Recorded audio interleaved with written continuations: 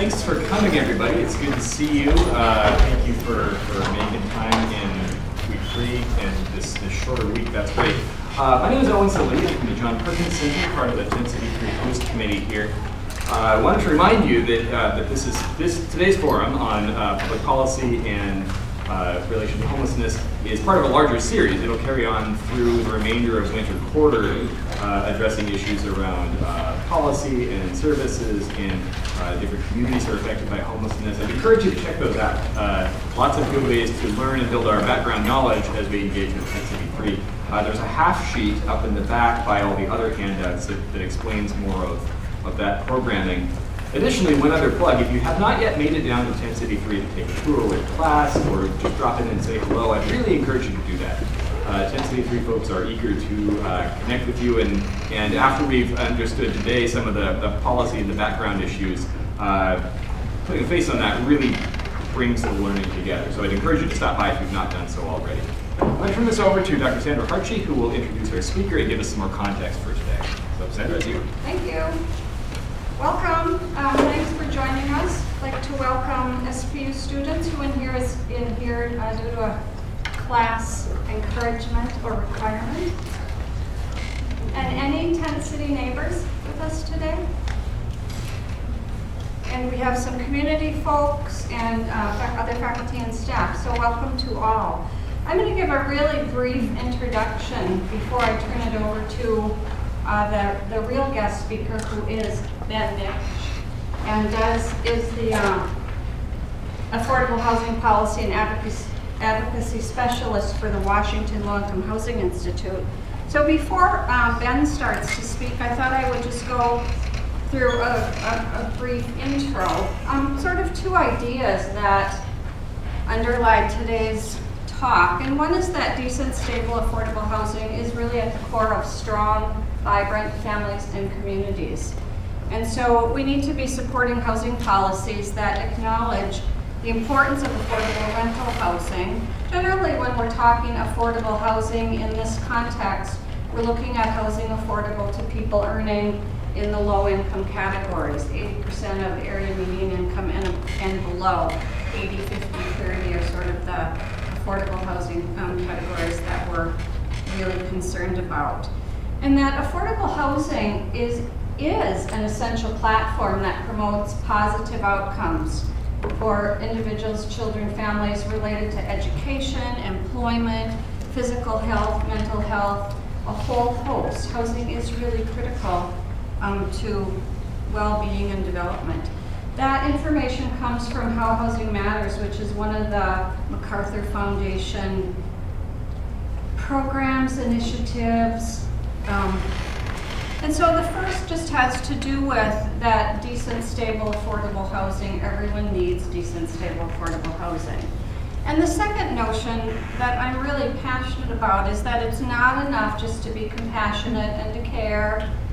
And it's important, Tenzin Gyatso, 14th Dalai Lama said, it's not enough to be compassionate, you must act. And so in that context of acting, I think both of providing service and advocating for social and economic structural change. And so at the bottom, I've done the compassion, service, advocacy, so that we keep in mind today's talk is going to be about the advocacy component. So back in December, I did the educational forum related to affordable housing.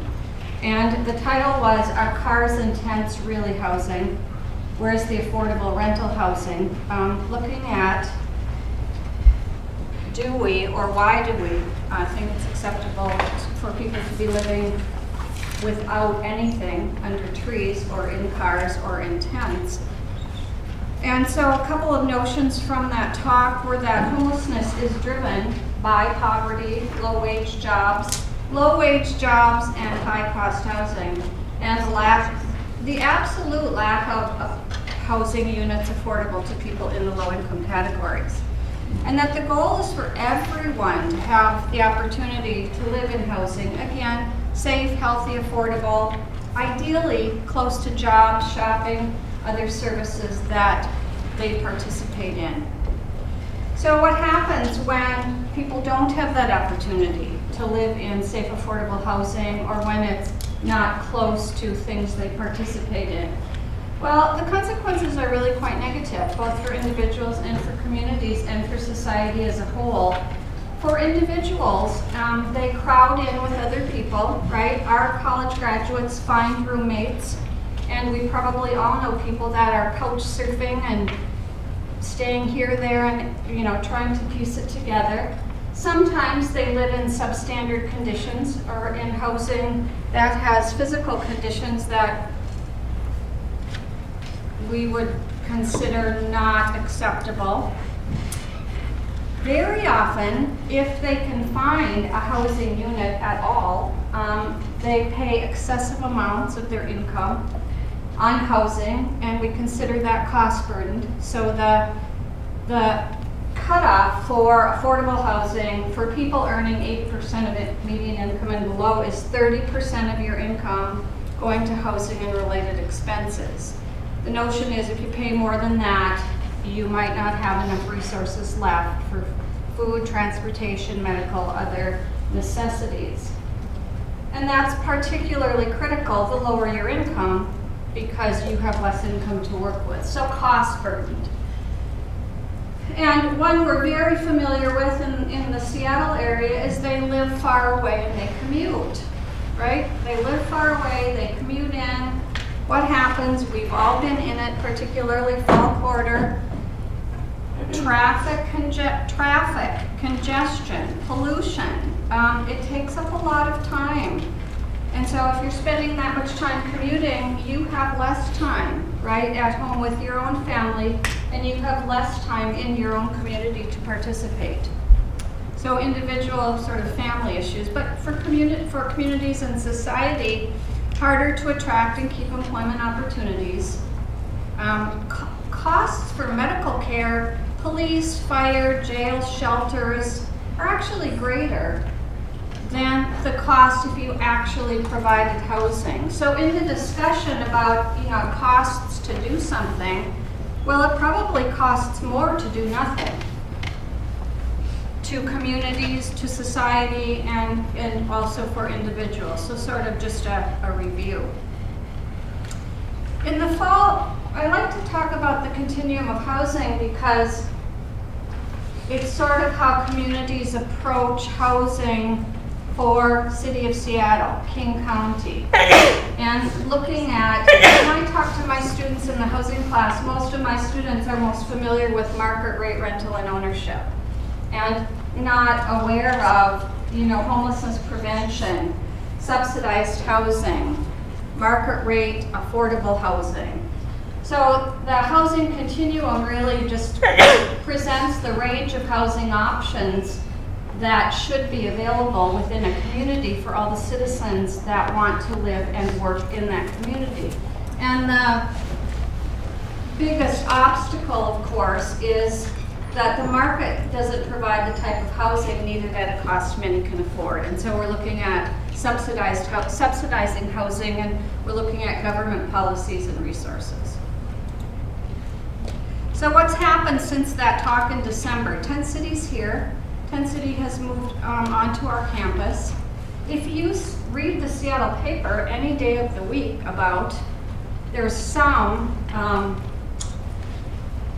news article related to affordable housing, homelessness. And this was actually a King 5 news story, January 9th, massive affordable housing plan in Seattle being studied. And I think that Linda Brill, I think in that story she was talking about a bond sale to pay for affordable housing, and that was her idea. And since then there was some opposition to that, and maybe we should be doing public-private partnerships. Anyway, King 5. And then within the Seattle Times, just within, January 12th and January 14th, rents rising quickly as older buildings change hands. Some of those buildings, I think the articles were from West Seattle, were looking at 145% rent increase. And so you're thinking, that doesn't just affect people earning in the low incomes, that is creeping into moderate and middle income. And then Seattle mayor wants to allow and regulate 3 new tent cities. I think within the last few days that has been approved, right? He must have voted on it. I think they voted on it. And Mayor Murray, they're looking at proposing at having more tent cities within the city of Seattle. This just represents Seattle. You know, we could broaden out to King County, to Snohomish, to the Puget Sound area, to the state of Washington, and we would be seeing similar things happening around the states relevant to like Yakima or Spokane, whatever would be unique to that geographic region and their citizens and their housing issues. And so today's talk is sort of about advocacy back in that King 5 News story, which was quite brief, but the council member said, you know, affordable housing, we need the political will, and the political will is only going to get generated if the public demands that elected officials do something. And I put a definition of advocacy up here just because I thought, well, I keep using that word and people know what it means. It's support or recommendation for a particular cause or policy.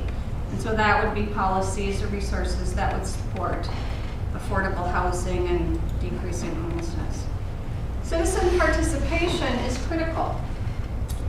If you want to create structural or systemic changes, it's important to be educated on the issues. What are the issues related to homelessness and affordable housing? Ben will talk about some of those today. It's important to be compassionate and provide service, but don't stop at service while you're advocating and working for change. And when we're advocating for increased community and government involvement, you go back to the housing continuum, we want to ideally prevent homelessness. It costs less to prevent it, right, than to address it once it's in place. We need to be preserving existing housing, existing programs, existing resources, in addition to securing new funding, new budgets, new programs, etc. So the opportunities to advocate, and Ben will be talking about this further, is we have a training beyond the one-night count, February 4th, here at SPU. And so we would hope that there would be a lot of folks that are interested in doing the advocacy training. I've heard those trainers are extremely good, right? Yeah, so it will be, I'm not going to do this one because I'm here today. There are going to be 3 beyond the one-night count, so I'm going to do the other 2. But it'll be my colleague, Kate Baber, who is amazing, and then a woman named Nancy Amadei, who's from the University of Washington School of Social Work, who is, I call her the patron saint of advocacy because everyone I meet who does advocacy has at some point in their life been mentored by her, or been taught by her, or been fired up by her. She's incredible. She's one of the most just engaging and amazing speakers that you'll see on this topic. And then Ben will probably also be talking about Housing and Homelessness Advocacy Day in Olympia. Last year they had 600 people, and we're hoping to take a group of students or whoever's interested from SPU together in a group. And I'm going to pass around a clipboard for students that are interested. I think Dr. Snedker and I are both going to go, and so I think that would be a fabulous all-day, meet with legislators, talk about the issues sort of thing, and Ben will talk about that further. Ben is with the Washington Low-Income Housing Alliance, and I teach a class in housing, and so I always talk about this briefly. But I really liked your statement on justice and on community, and I thought it was particularly timely since we just celebrated Martin Luther King and social and economic justice. A just society provides everyone the opportunity to live in safe, healthy, affordable homes. People and organizations who care about affordable housing and ending homelessness, part of a broader struggle for social justice. That sort of puts their organization in that context. And then it connects housing not just to how important it is for individuals, but the community. Home is the foundation that each person and family needs to succeed. But a roof overhead is just the first step ultimately. Vision is for everyone in Washington to have a home in a thriving community, safe, healthy, affordable, inclusive. And so, on that note, I'm going to end And Ben Miksch is going to begin. Great. Thank you.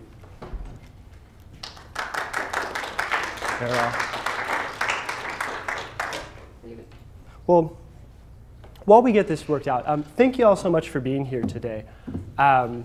It's really exciting. I talk about affordable housing issues everywhere I go because that's what I'm really passionate about. But over the last year, the last few months, really, everyone's talking about affordable housing issues. And so it's exciting because everybody wants to talk about what I want to talk about. So I have a bit of a cold, if you can hear that. I have a microphone up here. If you can't hear me, let me know. I'll start using that. That's fine. And definitely feel free when we get this loaded up, if you have questions about anything I'm talking about, feel free to shout them out. We don't have to wait till the end to go through things. I know that there's a lot of people have, there are a lot of things that people believe they've heard about affordable housing and about homelessness that maybe aren't always true to life. I don't think that for many of us, when we imagine what is affordable housing, we imagine the projects built in the 80s, Cabrini Green, the 80 floors of 8,000 people who are all deeply mired in poverty together, all outside of a city, which is a really bad way to do things, which we've learned from. But I think people still have that image. I know that when I talk to people my age and younger, many of us believe that we've kind of always had homelessness, mass homelessness, like we do now. And I think many of us don't realize that we didn't used to, that we didn't. You had the Great Depression, which is maybe the first time the U.S. saw kind of mass homelessness. And then after that, we had a really large public housing program that housed people. And then we didn't see mass homelessness again until a couple of major policy decisions in the 70s and early 80s with the Reagan administration, with deinstitutionalization of the mental health care system, and then disinvestment in public housing and HUD and all of the programs that we used to build affordable housing, which was suddenly the first time that we started actually having to build shelters, which I always think is fascinating because I think for many of us, we feel like shelters are just a way of life, that this is just, of course, a problem every city has, and we can't keep up, we got to keep building more shelters. But it didn't used to be that way. And these are all the result of public policy choices that were made by elected officials in response to their constituents talking to them, and different decisions could be made. So my name is Ben, and I work for the Low Income Housing Alliance, as Sandra pointed out. So I do policy and advocacy work there. Before I worked for the Housing Alliance, so I've been there for about 3 years. Before I worked there, I've kind of worked in various political jobs for the past 10 years maybe. I worked for U.S. Senator Maria Cantwell in D.C. on housing issues and taxes and some other things. Did a little bit of time, did some campaigns, did a little bit of time in the state legislature. And so my organization, the Housing Alliance, we are a statewide advocacy group. So we are a member organization. We have close to 70 or 80 member organizations, and then maybe 8 or 9, 10,000 maybe individuals who have signed up as action takers with us. And we work to ensure that everyone has the opportunity to live in a safe, healthy, affordable home that's part of a thriving community. And so we do that through education, and we do that through advocacy, and we do that through public policy. And so Sandra already covered this. So I will skip straight to the meat of this. So has anyone in here ever heard of the point-in-time count or the one-night count? Great. So these are the results from last year's one-night count. And so the one-night count is an attempt to try to see very, very roughly how many people are experiencing homelessness on a single night, in January when it's very cold, kind of after the shelters are all full, after all of the housing options are full, to at least get a sense of kind of how many people are experiencing homelessness. We know that it's not the most accurate thing in the world because many people don't get counted and don't want to get counted, but at least it's inaccurate the same way every year, so that we can at least, it's probably off by about the same amount, so we can still kind of get a sense of whether more people are experiencing homelessness or less. And I should add actually that tonight, well, I guess technically tomorrow morning is going to be the King County one-night count. If any of you are volunteering, I'm going to be down counting in Burien, where I grew up. If you haven't done it, it's a little late to get involved this year, but next year it's a really, really amazing opportunity to see your community in a very different light, to see kind of where you have neighbors that you didn't realize that you did, and kind of what they're experiencing. So what we counted last year in King County was 9,294 people who we would count as homeless. And of those, 3,123 were actually outdoors on the streets. So they were outdoors after the shelters were full, after the transitional housing programs were all full, there were no spaces left. Now we still had 3,123 people that we were able to count in January, cold night in January, still living on the street in King County. About 1,000. What's the population of King County for percentage? I have that later. I want to say it's like 1.8 million or around there. So on one hand, that's a lot of people. Like no one should have to experience homelessness. It's awful. On the other hand, it's also not that many people if you think about it. That if this were a different type of disaster where we felt differently about those people, then I think that we would house them pretty quickly. If this was Hurricane Katrina and we said that we had 3,100 people outdoors, well, Hurricane Katrina may be actually a bad example, but I mean, if it was a really bad earthquake, if the,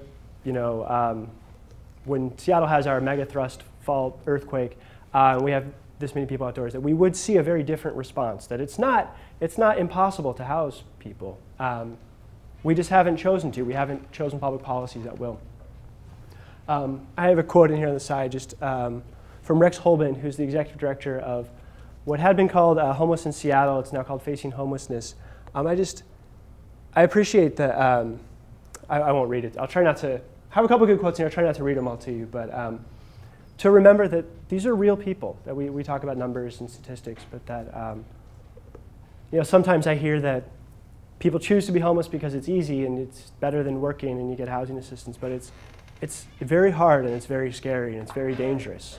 And we actually, the one fact that really blew my mind when I first got into this work was when I heard the number of people who had died of exposure or violence or other medical conditions from being on the street in Seattle. Because I, at that time, had no idea that that kind of thing would happen in my city. That I get it, people, are in tough situations and maybe they're, in their car, but the idea that people who are vulnerable enough to die from exposure, from cold weather, the idea that we don't even have enough support to help them really, really impacted me. So I thought, because we're here to talk about Tent City, I'd talk a little bit about where Tent City falls into this. And so I have a little bit of a editorial that was in yesterday's Real Change. Just to point out that, so we have about 300 people living in the various official Tent City encampments that we have, which is less than 10% of the people who are counted as outside. Illegal encampments legitimize the survival struggles of homeless people themselves and reduce the harm of unmet need. They involve an uncomfortable admission that our efforts thus far have fallen short, and that we have an obligation to meet the needs of the most poor, even if the means currently available fall short of the ideal. Tent cities and encampments are not hugely popular. With federal policy incentive, the federal government, federal policy, it does not recommend that we do what our city is looking at, which is kind of endorse and actually back encampments, because the idea is that people deserve more, and they do. Everyone deserves a home. Everyone should have the opportunity to live in a home, but the very interesting part of the discussions about the tent cities is that it is an admission that we are not providing those homes. We're not going to in the near future. How can we make sure that people are safe tonight? And so he finishes, it's Tim Harris, who's the ED of Real Change, Executive Director, who says, you know, they are a means towards an end, and courageously place the shame of such misery amid such wealth out there for everyone to see. The public declaration that there is much, much more to be done. And so this is a picture, if folks recognize, this is the Ave in the University District. This is a few months ago. This was a protest encampment. Because often the way that cities, and our city has responded to encampments is with these. It's notice to order and remove. We don't care where you go, but you can't stay here. And so oftentimes public policy, we pay public employees to just move people around and often take all their stuff and throw it away. And so a number of people who had been living in Ravenna Park and in some of the other parks near the University District were tired of being evicted, and they made a very public protest by setting up an encampment right in the middle of the Ave, right as the new school year started. And it was, while I think amazingly powerful, it was also a really tragic statement of where things are. That you can't see her in this picture, but there was a woman living there with her. She had two young children. I want to say one was 16 months and the other was 3 or something along those lines. It's in the news article. And they're living in downtown Seattle in plain view with no running water, with no electricity, no heat. And this is, I think we ask ourselves, you know, is this the society that we want to have for ourselves? And is this the community that we want to build?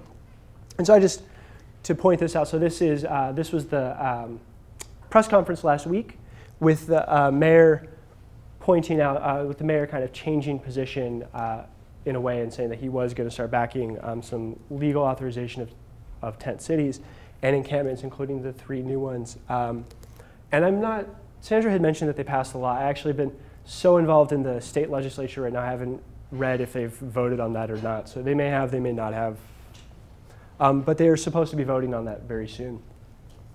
And I think this is one of the important parts from his press release is he says that the dramatic erosion of state and federal investments to respond to their challenges have created a full-blown crisis. So back during the mayoral debate, when Mayor Ed Murray was running against former Mayor Mike McGinn, they had a candidate debate, actually the Real Change breakfast. And one of the things that McGinn said as like one of his points for why people should support him is he said, under my leadership, the city of Seattle is now putting more money into homelessness prevention and housing than the federal government is in our city. Which on one hand, like, kudos to him, like that's a great thing that the city is responding to the need. On the other hand, that's a very, very sad statement about where our federal priorities lie and about some of the larger political concerns that result in people ending up experiencing homelessness. Which gets us back to, why are people homeless? Why do people experience homelessness? I like this quote from the National Alliance to End Homelessness. Specific reasons vary, but research shows that people are homeless because they can't find housing they can afford. If you needed to research that. I mean, it's a bit simple, but it's true that the major cause of homelessness is people don't have housing, which leads to the often said statement that the solution to homelessness is housing. So to talk a little bit about why that is, Washington State Department of Commerce runs our housing programs. They just released this affordable housing needs study, which looked at the entire state for kind of how the market is doing, how people are cost burdened, and how much affordable housing there is. And what you see is that there is a tremendous gap. 1.94 million people in King County, you had asked, right? And 777. That in King County, if you make between 0 and 30% of the area median income, and the area median income for a family of 4 is $88,000,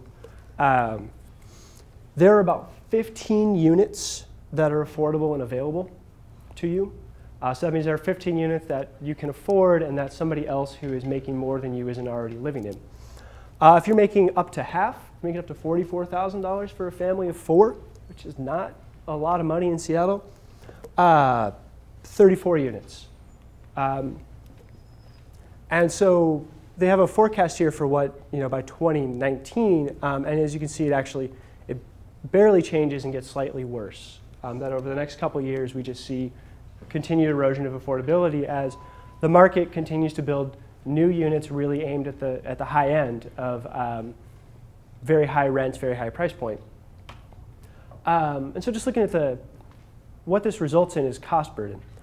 And so cost burden, we have two measures of cost burden. We have cost burden and then what's called severely cost burden. And it goes back to what's known as the Brooke rule, which is that a person or family should pay about 30% of their income for housing. Back in about 1960, I'll actually show this on another slide, about 1 in every 4 Americans was cost burdened. They're paying more than 30%. Today, it's close to 1 in every 4 is severely cost burdened. They're paying more than half of their income just on housing costs alone. And so in King County, if you're making between 0 and 30% of the area median income, we have almost 60,000 families, or 60,000 households in that category. The vast majority of them are putting their first paycheck and part of their second paycheck into housing and utilities.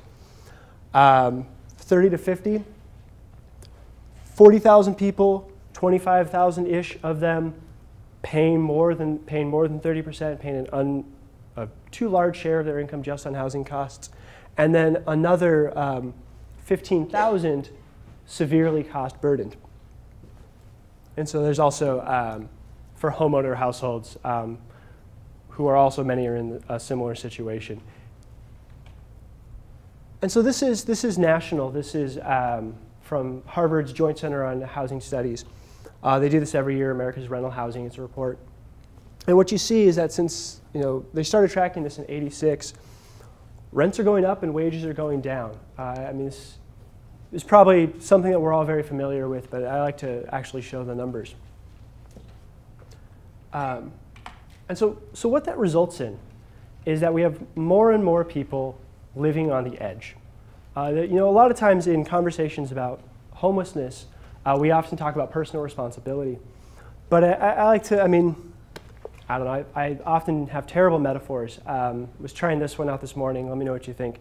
It's kind of like if instead of having crosswalks, we had tight ropes over the road. And then when people fell off, we're like, well, maybe they should have spent more time. Are you showing me a note? Or are you? Oh. Oh. And when they fell off, we said, well, they should have spent more time practicing Tai Chi and taking a little bit more personal responsibility over their balance.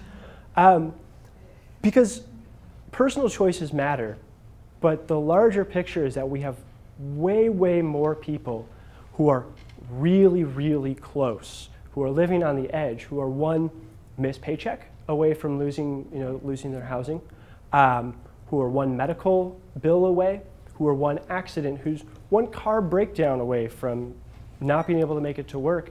That can push people over the edge. Because there's just not that, when people are already paying, I lived for a while, through a bad choice of my own, I lived for a while paying like 65% of my income towards rent. And one bad choice, like I wouldn't be able to recover from it. And accidents happen. You don't have that margin there, that cushion.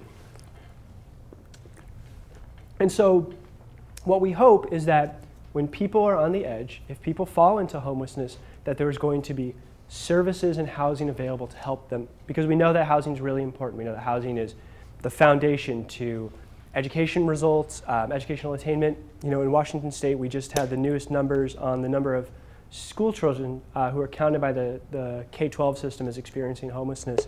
And I didn't memorize it. Last year was 30,000. It's up, I want to say 32,000. This is a different debate, but we can put all the money we want into teachers and books, and we should, because they're extremely important. But if we do that and we don't pay attention to the housing needs of those students, you can only do, even the best school in the world from 9 a.m. to 3 p.m. isn't going to really help students succeed and be a foundation for success if from 3 p.m. to 9 a.m. they're doing homework in the back of a van. So what this is, this is from a group down in California called RAP. And this is a single graph of the federal disinvestment in housing programs. That after, in the 60s and 70s that the federal government put a lot of money into helping people be housed, and it worked. But since then, we have drastically cut that money away from HUD and from other housing programs. And so if any of you watch, if you pay attention to what's going on in DC and federal politics, what we're arguing about, and so this stops at 2003, and in case you think maybe, oh, things have changed in the past 12 years, this is a more up-to-date graph, just doesn't have the artwork. But what we're arguing about is differences in 5–8% cuts in this, which are huge and dramatic to people who are being helped. But at the end of the day, roughly 1 of every 4 people who's eligible for housing assistance in this country receives housing assistance, which means 3 out of every 4 people who need it don't get it. Because housing assistance is not an entitlement. It is not like Medicaid. It is not like Social Security, disability, which have their own issues to access, but housing assistance there's a limited amount, and the number of people who can get it are the ones who do, and everybody else, good luck. So to finish this quote from Rex, and this is from a TEDx talk he did, which is great, and you should look it up on YouTube and watch it. He says, what do we do with all of the information we are constantly hearing about homelessness? Do we take it in? Does it touch us? Most importantly, does it motivate us to get involved in some way? And so that's really what I'm here to talk about, which is the power of public policy and advocacy in shaping these decisions. Because these are public policy choices that were made. That right now there is a school of thought that maybe you have seen or heard from a friend that says that the reason housing is so expensive is because we have all these building regulations. We just need to get rid of all the building codes because that'll lower the cost of production, and then you'll have more supply to meet the demand, and everybody will be happy. Haven't you studied economics? I'll say 2 things to that. One is we have examples in the world of places that have no building codes or regulations, and it is true that they do provide housing for just about all of their citizens.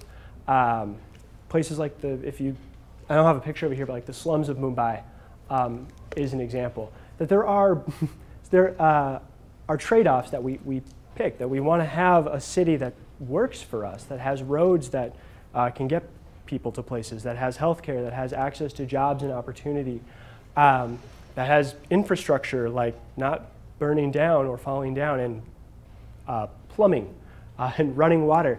And so these things are important choices that we make, and that theoretically, I guess in a very, very abstract sense, they raise the cost of housing, which is why we need public policy to come in and help lower the price of housing for some people so that they can stay a part of our community. Because if we don't, then we end up with a community where lots of people can't afford to live there. And that's bad for them, and it's bad for us. It's bad for the people who, like Sandra was saying, have to commute in very, very long distances to a job. I mean, then they're on the roads, and they're polluting, and there's health concerns being stuck in traffic because it's terrible and stressful, and I hate it. But also that I want a community that my parents can afford to live in too. That children who don't have economic opportunities now can live here and get economic opportunities when they get older. And so my organization focuses mostly on state advocacy. We do some federal advocacy, a little bit of local advocacy, but I'm going to talk mostly about stuff we're doing at the state level.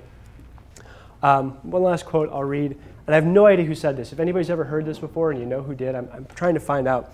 But the phrase persistent poverty implies that poverty persists despite society's best attempts to end it. The truth is the opposite, that our current economic and political system produces poverty again and again despite the best efforts of individuals and families to escape it. And I think that's a really important point as we talk about some of the ways that policy choices make keep people homeless, which is not something that we would think that they do, but they do. So I'm going to go through, we have a number of one-pagers in the back, which are we have a lead agenda, so we go down to Olympia, state capital, and we're focusing on a number of policy pieces. So we have all of our one-pagers there. Far too many, but there's so many important things to do. I'm going to talk about 4 of our main issues.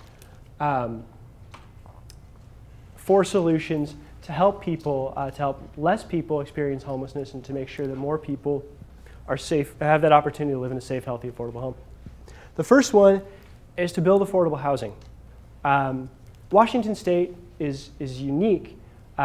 We were one of the first states in the country to build what's known as a housing trust fund.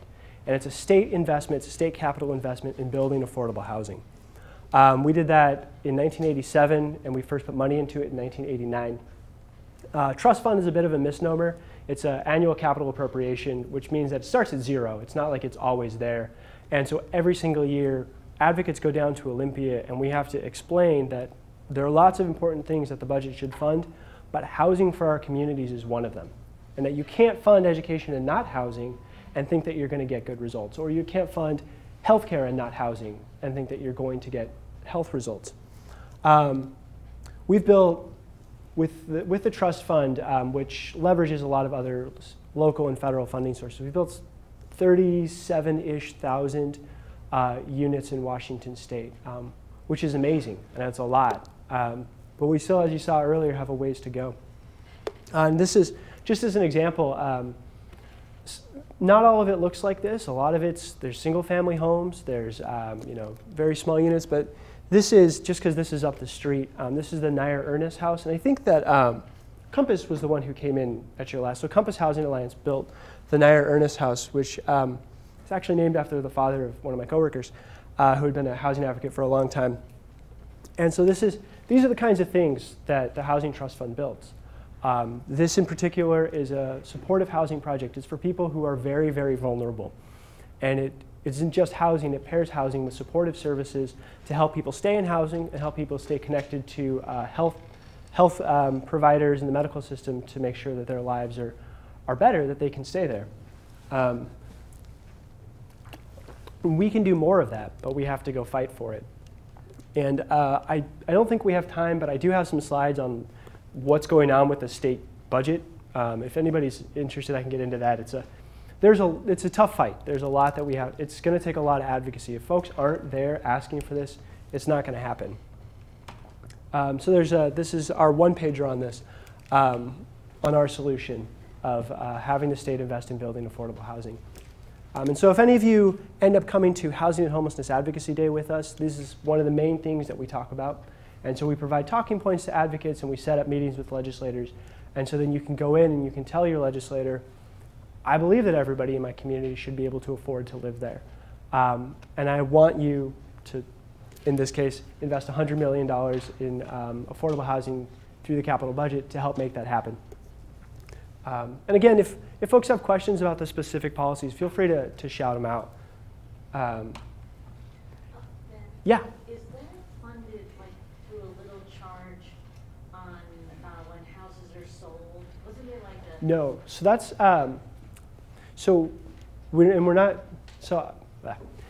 in addition to the Housing Trust Fund, Washington State also has what's known as we call it DOC fees, document recording fees. It's technically the Homeless Housing and Assistance Surcharge, which is a very, very small fee that's added on to primarily real estate transactions. So if you buy a $500,000 house and you're paying your like $5,000 in closing costs, we add on $48, and that money is the largest. That money gets pooled together, and it becomes the largest source of funding for homeless housing and services in every county in our state. And so we end up pairing it with the trust fund. And so what we end up often doing is like I assume this is how Nair Ernest House does it. I'm not, I should probably actually check. But the Housing Trust Fund helped build the building. And then the document recording fees actually help pay for some of those services that people need. They pay for a case manager to pair together. We call it like a three-legged stool of building affordable housing. You have the capital investment, the bricks and mortar. You have the services that for vulnerable populations, you often need case managers and other services to help people stay in housing.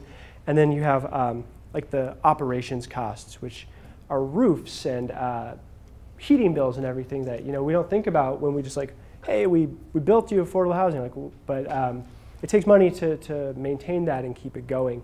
Anyway, I just wanted to quickly show, Washington State, while we've been better than the federal government, the big trend, we're facing some of the similar trend over the last few years of declining investments in affordable housing. Really, as at the state and federal budget, as our budget shrinks, we just have less government than we used to. We have less taxes, mostly on very, very wealthy people. That's also another issue I won't talk about today. But this is kind of the result. So these are state investments in the trust fund since we created it or first founded in '89.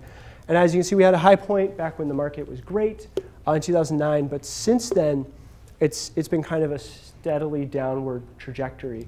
Last year was the first year that we had nothing in it since '89. Which, to be fair, the state legislature didn't pass a capital budget at all. So it was bad for us and bad for lots of reasons. We're really hopeful that we will be able to get an investment again. But even you can see, $100 million is still less than we got since 2003. And I don't know if you've looked around, and if you rent it, it's very expensive housing market right now. It's expensive to build. So that's kind of where things are. It's one of the reasons advocacy, again, is so important. I also want to point out that affordability isn't the only challenge. I can't see my notes, so I cannot remember off the top of my head the name of the artist who put this together.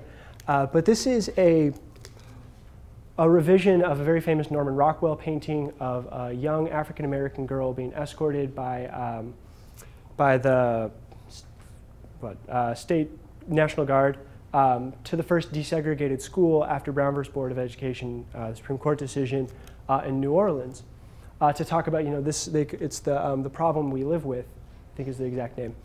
And just as a reminder that it's not just housing, that there are a lot of both policy choices and personal beliefs that people have that result in stigmas and in bias and in prejudice that can be real significant barriers to getting people into housing. And so we're working on 3 bills this year to help address a couple different pieces of those. They're focused on tenant legislation. We're really primarily interested in them because I think that it's kind of the part of our interest in making sure that nobody is homeless. But the truth is that these are actually things that affect everybody across income. So the first it's called the Truth in Evictions Reporting Act. So right now in Washington State, we have a very interesting system where if somebody files an eviction against you and they go to the court and they say, I'm gonna evict this person, and the court creates a record in what's called SCOMAS, which is their document tracking system. That stuff's all publicly accessible. In fact, they sell it. And what happens is when you go to apply to another apartment, I'm assuming, are many of you renters? Have you all paid for tenant screening reports? So what they do when they run those is to check if you've had an eviction. They just check if your name matches a case file of whether an eviction has been filed. What that means is all this court stuff doesn't matter. If your landlord sued you for eviction for bad reasons and you went to court and you won or it got thrown out, it doesn't matter. You still have an eviction on your record.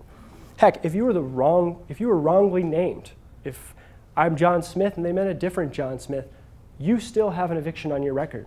And it's going to be very, very difficult and much more expensive to get into housing because of that. We've been trying to fix this for a couple years. It's modeled actually after similar legislation we worked on where you also used to be able to discriminate against survivors of domestic violence. That if somebody had a court order for protection of sexual assault or harassment or DV on their tenant screening report, landlords could say, well, we don't want that trouble, we won't rent to them. And so similar to that, we're trying to say that landlords can't, that's not valid grounds to deny tenancy to an applicant. And also that landlords shouldn't be able to see that information to be biased against them.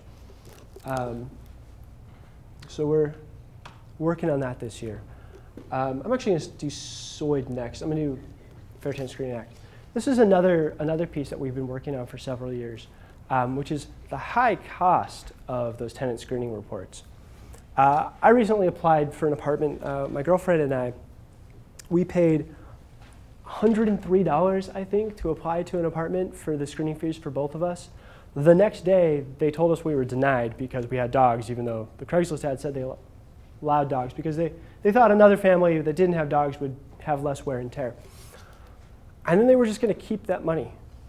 What happens right now is, even though tenant screening reports are mostly the same, it's your eviction history, which is bad, and your credit score, and then a couple other checks, criminal record, that kind of thing. Even though they're mostly the same, you have to buy a new one every single time you apply to a different apartment. I mean, can you imagine, I don't know, having to pay for a new background check at every job you applied to? That's not how it works. Like, you should be able to have that information and give it to a landlord and say, like, listen, this is current. I already paid for this. It's already been looked up. You shouldn't be allowed to charge me again just to apply. And so that's what we're working on doing. There's a company in Vancouver called Moco that actually has like a portable. It's an online report. You log in. It's like secure and encrypted. It's not just something that somebody prints out, which we think is a pretty easy fix. But it's tough because there's a lot of people who make a lot of money off of selling many of these to the same person. In terms of the direct connection to homelessness, though, so I work with an advocate named Thomas who just testified in Olympia on this recently. And Thomas was in a shelter, and Thomas he was a veteran, had some experience with addiction issues, overcame them, was in a shelter, got housing assistance, was ready to move into an apartment, but he could only afford 3 tenant screenings a month. And he had some issues on in his history, and so he would tell a landlord, hey, when you run the report, here's what you're going to find. They would be like, listen, we're going to overlook it. And they go, oh, we found what you said, we're going to deny you. And so he would apply to 3, and then he would wait till next month and save up another $110, $120, apply to 3, get denied, and wait. He ended up spending 3 extra months in shelter, taxpayer-funded shelter, and more importantly, taking the bed of somebody who one of the 3,123 people we talked about earlier, who isn't able to get in shelter because they're full, because he couldn't get into housing because he just couldn't apply to enough places. I mean, there was a landlord out there who wanted him. It was just a matter of being able to connect them. And so it's kind of a ridiculous barrier, I think. The last one is source of income discrimination protection. So right now, it is also legal to discriminate, to say that you will not rent to someone because they are paying with a housing choice voucher of any kind. Actually, Thomas, in that same story, part of his income was primarily from disability benefits from the VA, because he was a veteran and he was injured in a Black Hawk helicopter accident. And even though I guess his money just wasn't green enough, the landlords were saying that they wouldn't accept his disability benefits as income because they wanted to see someone with a job instead. And so it kept him out of housing. And so what we're trying to say is that you shouldn't be able to deny someone housing just because part of their income is not traditional income from a wage, from a job. If they can't afford the apartment or they don't meet your screening criteria, we're not changing that. The biggest issue with this is that, like many issues in housing, it's deeply, deeply intertwined with other issues related to class and to race, particularly, and that this is often a proxy for other kinds of discrimination. That we pass a law that says you can't discriminate against someone because they're a person of color, but you can discriminate against them because they have a housing choice voucher. And if many of our voucher holders are people of color, and so many people say, oh, the reason I'm not renting to you is because of your voucher, and that's okay. And so it ends up in, all of these kind of individual choices lead together to big community-wide outcomes. What happens is you end up with only certain communities where people can live, people of color or people who are low income or where people take vouchers. And we end up segregating our society and our communities. It's fascinating. Again, we don't have a ton of time, but the history of how our communities were built and the policy choices that resulted in Asian people only being able to buy a property in the International District, and that's the reason we have an International District in Seattle, is fascinating. I have till 12:10 or 12:20? 12:20. All right. So, how to get involved. This is my dog, Berkeley. I have 2 dogs. Lady didn't get to be pictured because she was barking at me when I was working on this. And I was hoping that would teach her a lesson, and maybe she would stop barking because she wants to be in the PowerPoint next time. The reason I picture my dog, Berkeley, is how many of you are pet owners? And how many of you are veterinarians? A lot of people often, bear with me, a lot of people often are worried about engaging in the public policy process because they're not policy experts. because they don't want to go to a legislator and say, fund affordable housing. The legislator says, oh, well, do you think the cap on the 4% tax credit bond allocation that's remaining isn't good enough or something, and they won't know what to say. But advocacy is a lot like owning a pet. You don't have to be an expert. You call in an expert when you need them. That's what I do. That's my job. I come in and I respond to those dumb questions. What's important is telling legislators and telling people who are decision makers that you care. It's telling them that I don't know the details, but I know that I want a community that everybody can live in and that they can afford to live in, and that people aren't living on the edge, precariously hanging on the balance of homelessness. I think that's one of the main concerns I hear for people who haven't engaged in public policy advocacy before. But if there are others, please, I mean, if you haven't called your legislator before and you have a reason, let's hear it. I can talk about it. So other ways to get involved. This is the Housing Alliance's website. There are lots of advocacy organizations depending on what issues you care about. If this is the issue that drives you, and by all means, go to our website, sign up for our email list. Especially during the state legislative session, we will send you action alerts that are really easy ways to take action. And we will connect you to lots and lots of opportunities to really have your voice be part of the process and make a difference. And there are other advocacy organizations as well. And by all means, you should be involved. People need to be involved. I think sometimes we think, oh, the political system doesn't work like we want it to, so I'm just going to, frankly, make the problem worse by not participating in it. I think we need to do the opposite. We need to be much more engaged to make it work better for us. Our website is chock full of resources. We've got all of our one-pagers for download, talking points, webinars exploring each of our policy issues, a blog where we give regular updates. There's not a lot of reporting left in Olympia. Disinvestments in actual reporting services mean that it's hard to actually know what's going on in our state legislature. And so I've actually found that, weirdly, we're one of the best news sources on housing issues that maybe aren't being covered by TVW's limited budget or by the couple reporters who are down there. You should all figure out who represents you. You should all be registered to vote. Let's start there. If you aren't, talk to me. I'll get you registered. And if you are, you should know who represents you. Many of us around here probably live in the 36th or the 43rd, depending. But if you go to the legislature's website, we have one of the best legislative websites in the country. Some of the others are very sad. They're written anyway. You plug in your address and it pops up who your local representative is and who your state senator is and who your congressional representative is and your U.S. Senate. Well, all of our U.S. senators are Marie Cantwell, Patty Murray. But you should know that, because then you can know who they are if you see them in the neighborhood, and you can talk to them, and you can tell them what you care about. Sandra was saying, attending Housing and Homelessness Advocacy Day is a great, great opportunity, especially if you haven't done much advocacy before. It's really fun, and it's really easy. You go, there's a ton of energy, everybody's there together, we're all wearing red scarves. The Housing Alliance, my organization, we give some training, and we have some motivational speakers come, and we talk about what's going on in Olympia, who's doing what, and what you should talk about. We've already set up your meetings with your legislators for you, and you go get connected with a legislative district lead who takes you over there, and then you just go talk to your legislator about why you care about housing.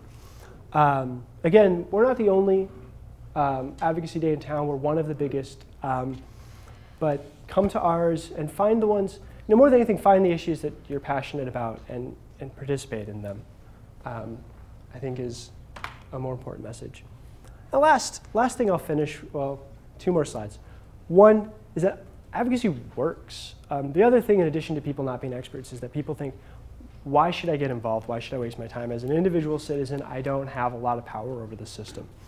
And there's sometimes in places where that's true, but for the vast majority, advocacy really does work. And so this was a story, this was from last year. We're actually working on the document recording fees legislation that that Nikki mentioned. We have that funding, but it was set to sunset because we were only able to get it through temporarily. And so we were fighting, we were going to lose this funding, it was going to be closing, it would mean closing down shelters, domestic violence centers, more people on the street, really, really terrible, terrible outcomes. And what ended up happening is this is a woman named Senator Jan Angel, and Senator Angel was opposed to our legislation, and she was the chair of the committee. And at the very, very last possible minute, she gavelled the committee shut without allowing our bill to be voted out. Even though we had people, we had bipartisan, bicameral support, we had everybody there ready to vote for it, she prevented it. And by everything you've ever seen, how a bill becomes a law, the Schoolhouse Rock stuff, our bill was dead. There was no other way for the bill to move forward. Committee cutoff was passed. There were no other living vehicles, is what that's called, of bills that you could put it into. Our bill was dead. But the real power in any of this is people, and it's advocacy. There was a statewide outcry. We had, I think, 50 op-eds that went out in all the papers. Even the Seattle Times, which editorial board I don't always love, wrote this. They wrote that the homeless are victims of legislative malpractice. And what ended up happening is that even though our bill was dead, Senate leadership figured out that they were not going to be able to go home and not pass that bill. And so actually Senator Angel ended up being the one to introduce the amendment to the bill that ended up being the bill that passed. That even though she was the one who gavelled it shut, that she heard from so many people yelling at their legislators that this was too important to miss, that everybody changed their tune. And it was the second to last bill, I think, passed by the legislature that year. So advocacy does work. We can make a difference through our involvement. The last thing is one last quote. I will read it to you. This is from a man named Andy Silver. He runs the Clark County Council for the Homeless. And this is from their a breakfast they just had a few months ago. He said that we know how, no matter what a person's challenges are, we know how to get them back into housing and help them thrive. And we didn't talk about that a ton today, but we have a whole set of responses to help progressive engagement, to help people meet them where they're at, provide different services depending on what they need, to really get people effectively housed and stably stay there. And he said, when we walk to our office and we walk by the man sleeping in the park, we have to think that he's different. We have to think he's choosing to be there, that he did something wrong or he deserves it. Because if we don't think that, then all we have is that we live in a community that has the solutions, but we haven't prioritized them.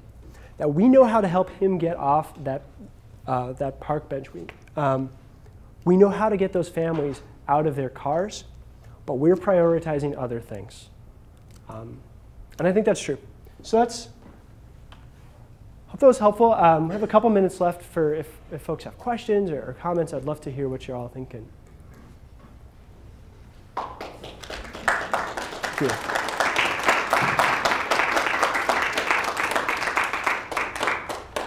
I know many of you attended because your class is required to. I hope hope you still got something out of it. No questions at all? Where is the clipboard that was being passed around? Yeah. Well, I recently watched a video about Salt Lake City, Utah, doing some advocacy for their homeless, and it was working. Do you know anything about that? Like, because it was just like, it was an Upworthy video, and I thought it was really cool. Yeah, so Salt Lake City, and they were on the Daily Show recently too. They're the first city in the country to end chronic homelessness among. So we have kind of a couple different categories of people who experience, of how we help kind of figure out people who are experiencing homelessness. And so chronic homelessness is people who are repeatedly homeless or homeless for very, very long periods of time. And their amazing, innovative solution to chronic homelessness was housing. And so in particular, it's expansion of a model called permanent supportive housing, which is something that we're working on.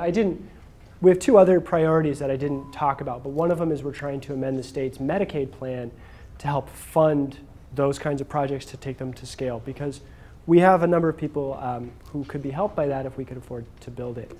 And so I think it's exciting and amazing that they were able to do that. They still have, their housing troubles are not gone. There's still a lot of people living on the edge. There's still the economic issues of unaffordable housing that needs to be addressed through investments in affordable housing. But yeah, like I said earlier, 3,100 people on the street is a lot, and it's unconscionable when you think about the human misery attached to that. But from a practical perspective, it's not that many people that we could put them into housing. If we could almost build a 100-foot tunnel under the city, I'm sure that we could figure out a way to, okay, another bad example. But I mean, like we're able to do amazing things, and I think that it's totally within our grasp that if folks advocate to the legislature for solutions, that we could do that. Yeah.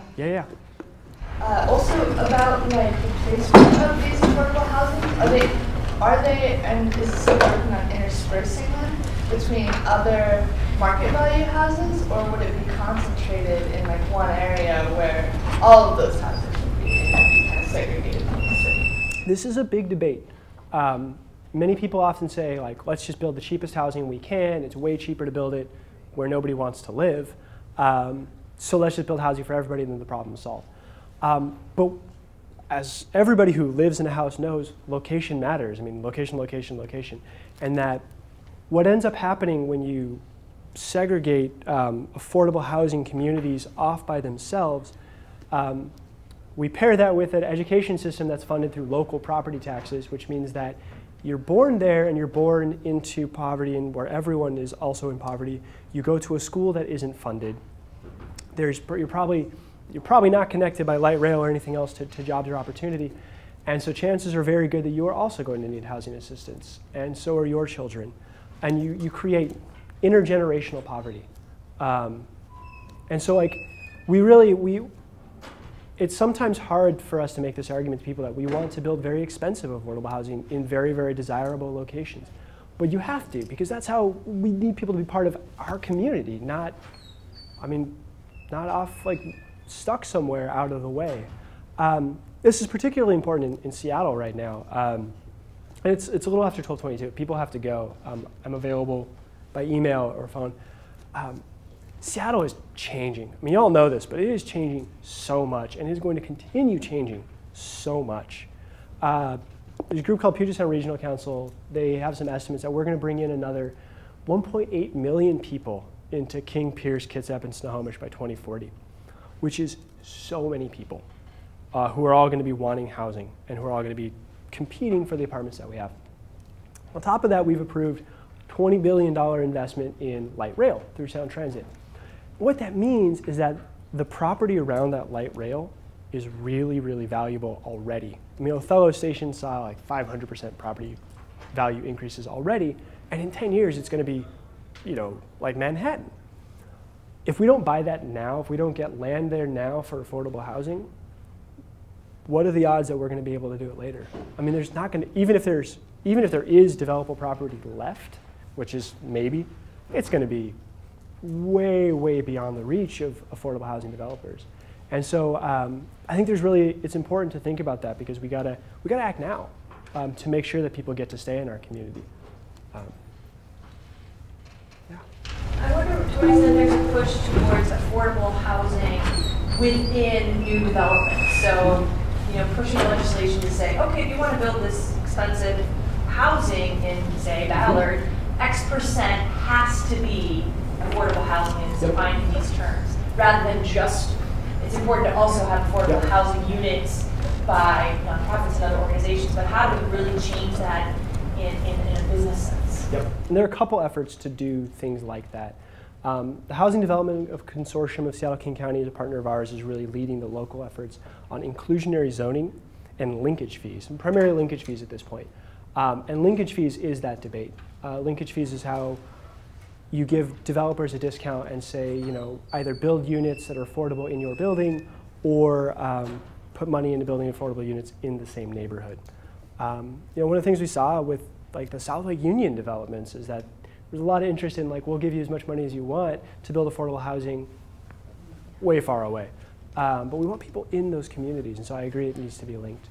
There's also some federal tax, the low-income housing tax credit. It's our primary driver of multifamily housing, and it results in a lot of mixed-use projects where some units are affordable and some aren't, and I think that's great. I think people should all be able to live together. But look into linkage fees, and it's another place where citizen advocacy will make a huge difference. I Anybody would else? just like to encourage you to go to the Washington Low-Income Housing Alliance website. I'm on there. Is it the action alert where I get Yeah. the update of advocacy for the week and what's going on and what's being heard and what I'm supposed to call the legislator about? I find that fascinating. And then join me in thanking Ben